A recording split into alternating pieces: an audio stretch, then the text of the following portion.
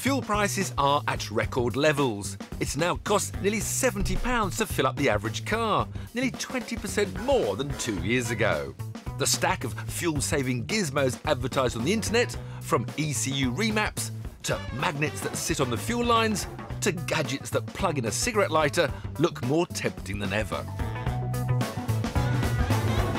But it's often the simplest ideas that are the best. If an engine is turned off, it can't use any fuel at all, which is why more and more manufacturers across Europe are offering models with systems known as stop-start. When your car comes to a halt, at traffic lights for example, the engine automatically shuts itself off. Then, when you press the accelerator or clutch, the starter motor kicks the engine back into life. Now, Renault claim that the stop-start system fitted to this Megane will save you between 10 and 12% of your annual fuel costs, which means if you do about 10,000 miles a year, you should save about £110 if it works. So to find out whether the stop-start system is one you should make sure you have on your next car, we're going to put it to a real-world test. This car has been completely drained of fuel and is now being refuelled with exactly 1 litre of diesel. I'm then going to drive it round and round the streets of Birmingham until it runs out. We'll check the mileage, bring it back here, and then repeat the experiment over again. First, I'll have the stop-start system switched off, and then I'll repeat the test with it switched on. Same roads, same conditions, same car. We'll find out if stop-start really does save fuel. You never notice how many traffic lights there are in Birmingham until you do a test like this. Renault's shift light suggests when to change gear at the most economical time. I'll stick to it rigidly. So I shall drive it as it wishes to be driven. Oh, green light, up to 4th gear.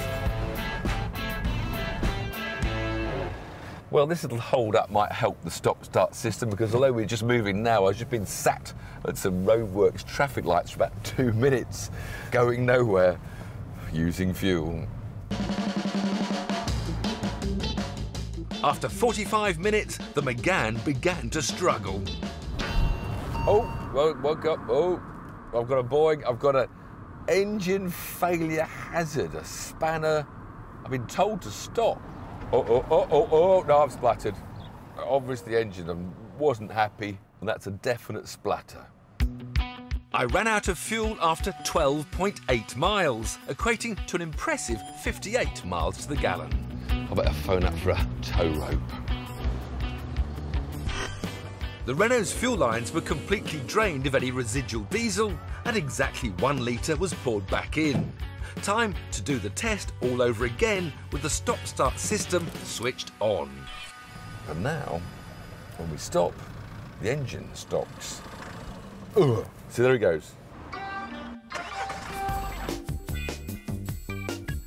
But there is one drawback that everybody tells you about with these cars, is that if you're in a lot of traffic and the engine keeps on stopping a lot, then because you're using air conditioning and that sort of thing, the battery gets to a certain level and then it won't stop. So sometimes it's not so perfect. Right, here we are. We've just missed the lights at this 4-way roadwork, so this should give a big advantage. Uh-oh. It just started up again.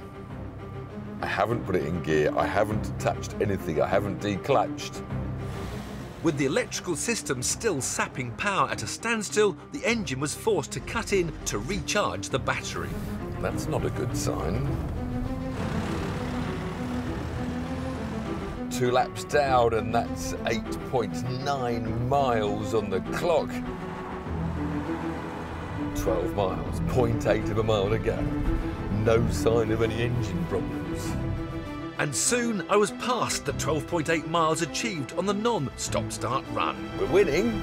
The question now is, by how much? 14 miles completed, 10% improvement. Oh, as soon as we left those lights, the bong, bong, bongs have gone. I now know that there's going to be a splatter any second now. Oh, that's it. We've coughed. It did the 10%, but now it doesn't want to go any further. The Megane managed 14.2 miles.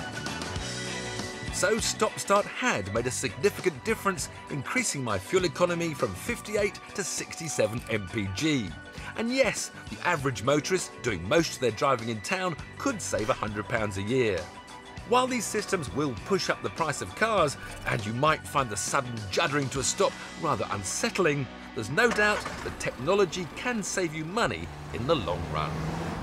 Whilst the Ferrari has its little Manatino switch to change the car's setup, the Lamborghini has an anima. Yes, I did say anima. Apparently in Italian it means